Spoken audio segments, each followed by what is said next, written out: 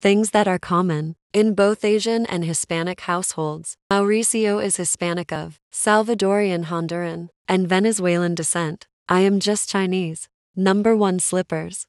Both cultures wear slippers indoors. Leave your outdoor shoes by the entrance and wear indoor slippers. Number 2. Foil on the stove or range for easy cleanup. Number 3.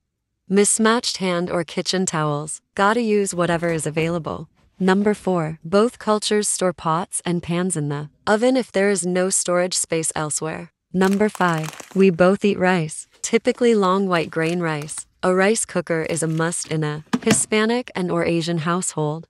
Number 6. We both have our own pan dulce or sweetbreads that are similar. Concha looks and tastes like Hong Kong pineapple bun bolo bao, or it can also look and taste like Chinese interpretation of the Mexican bun.